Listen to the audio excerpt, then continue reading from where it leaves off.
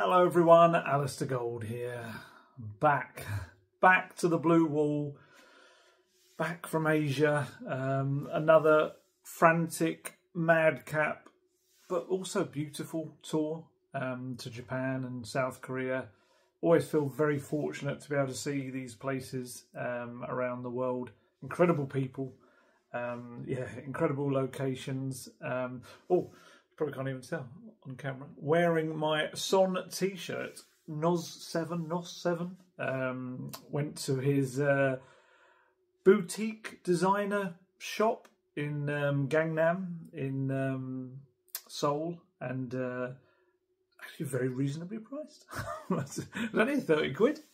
I kind of walked in expecting, okay, not going to be able to buy anything in this shop. And I was like, oh, actually, that's very, very affordable. So, yeah, this isn't an advert for Son Shop. I'm sure if you're there, go and have a look at it. It's a very nice kind of little place.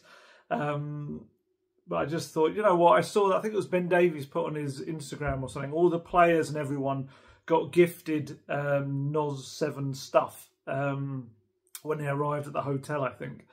And I just thought, oh, I'm going to miss out. I'm now going to go and see if there's anything. And yeah, I did walk in with trepidation thinking, ooh, this looks very smart in here. And I was like, well, that's actually quite a nice t-shirt. So yeah, so it has his, obviously the letters of his name backwards with the 7. And also it has like a motto, nothing, ordinary Sunday is the brand name for it. Or motto, brand slogan is probably the best word. But Son's everywhere in Seoul, honestly. Couldn't walk really a couple of streets without seeing him on some kind of advert, whether it's for Samsung, side of a bank. There's this cool bit, I can't remember what the bank's called now, maybe Hana or something like that. Hansa, I can't remember what the exact name is. But yeah, it's this whole kind of bank that's got a massive image of Son projected on it. And the walls around have got other images of him. It's very, very cool. He's got coffee shops as well. I'm sure I saw adverts for coffee shops. When you come to the airport, Incheon International Airport, all the trolleys have got Son's face in them. It's very cool. They just love him so much. And you know, I think he is just a bit of a beloved character around the world now, Sonny. And it's not just his talent, no. I think it's his kind of personality, his character. Speaking to people out in Korea, he just see him as an ambassador for the country. So, yes, I thought I'd get my own Sonny t-shirt because it was quite a nice one as well. And yeah, but great time. It was, like I say, they're always frantic. My wife always jokes at their holidays. There's very little kind of time to see the place, especially Tokyo. I felt Tokyo, I think I might have maybe said this in the last video, I had so little time to look around. There was so many kind of, it was the shorter period of time in Tokyo, and it was just trying to get to various events, press conferences, the match, player interviews, things like that. And look, hey, I'm not saying woe is me or anything like this. I'm getting, you know, paid to go and cover all these things in amazing locations. Absolutely not. But I just feel like it's a place definitely going to have to go back on holiday and see some of. Seoul, obviously been there twice now. It's an amazing place and fortunate enough to see quite a bit of it last time. So this time there was less pressure on me to get around and see it. Although I did see probably a fair bit because it's nice when the player interviews are done in places that you'd like to go to anyway. And a couple of them were. But yeah, God, the frenzy, the love for Son in Korea is just incredible. 2,000 fans at the airport meeting him as he came in, and the team, of course. 25,000 at open training, and the 2 matches were both sellouts with, I think it was 62,000 plus at them. He's just, yeah, it's incredible. It was, but yeah, it was again a great tour in terms of access, loads of interviews.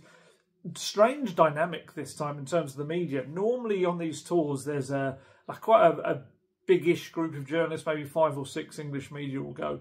This time it was very different. I think probably because of the Euros, there were a lot of journalists who then kind of, quite understandably, didn't want to then leave their families after a month or so to then head on to a 2-week tour. So there's very few people there. It was myself, the legendary Sung-Mo Lee, the Korean journalist, football journalist, and Seb Stafford-Bloor from The Athletic, who's a lovely chap as well. This was, I think, his first tour.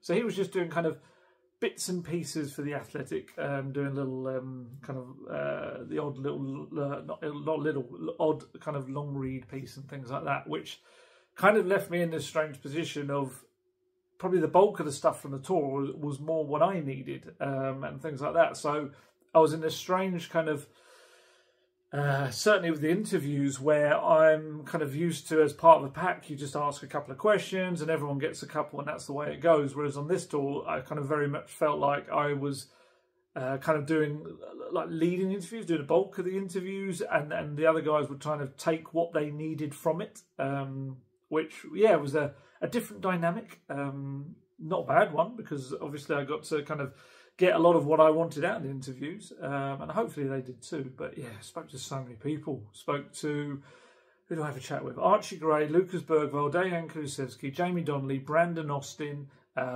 Guillermo Vicario, Destiny Udogie, Ozzy Ardiles, Ledley King. Got to watch them doing a taste challenge, which was interesting, and then spoke to them both. We had press conferences where we could speak to James Maddison, Sonny, of course, Ben Davies, and of course, Ange, across 6 different press conferences and a 40-minute sit-down with him, which was brilliant. You know what a great communicator he is and how well he can kind of say what he needs to say, really. And yeah, it was 40 minutes in the company of Ange Postecoglou. You're going to get a lot of information and you're going to get a lot of interesting stuff. For a guy who will continuously tell you that he's not very good at small talk, if you're going to sit down and you have a load of questions to ask him, brilliant, honestly. Just for 40 minutes, just the stuff he can come out with and the insight you get. So yeah, loads of interviews. I think some of them are available to view online. Sung Mo was doing some filming, so I think a few of them are on YouTube. I think, if I'm not mistaken, Gray, Bergvall, Decky, Vicario and Udogie, I think, will be up. Maybe Ozzy Ardiles as well. Ledley's still to be done. I've still got to write up a Ledley one, and there's also one more bit of the Ange sit down to come, which is to go out. If you get a chance, honestly, have a read of, I mean, all of them are really interesting interviews. Nothing to do with me. The players were just fascinating. Really good insights. I think every single interview, none of them I walked away from thinking, ooh, what am I going to stitch together from that? Sometimes, you know, when you get a bit of a dud interview and they don't want to say too much, or they're a bit nervous, not because of me, just because they, you know, maybe don't like interviews, or they're young and they're not used to it. Sometimes you have to stitch together answers a little bit to create some kind of flow to it. Whereas I didn't have that at all. Everyone spoke really well and kind of had a story to tell. And that's what I always, hopefully you might have noticed with my pieces, I don't want to be the flowery type writing loads of stuff around them. I want them to tell their story. And we got loads, you know, lots of really nice kind of feedback on the things that, kind of the interviews that were coming out. So if you get a chance to read them, and honestly, the Ange sit down, most of that's gone. I did a long read that's gone out today. Have a look on my Twitter account, social media accounts. It's all on there. You can go and read it all. It wasn't filmed. It's not the way a sit down works. I think if you filmed a sit down, it's less laid back and comfortable, and it probably feels more like they're doing a press conference. Whereas this way, it was just 3 of us with Ange sat around a little table and just chatting away. And yeah, the long read I put out today for me was one of, yeah, probably the more interesting pieces of the tour. Just some of the stuff he was going into was just fantastic, about his past, his future, just the way life kind of is intertwined with his work. I asked him just whether he believes in fate and destiny, because, you know, he worked in a bank. He hung up his boots and worked in a bank, and here he is in charge of a Premier League club.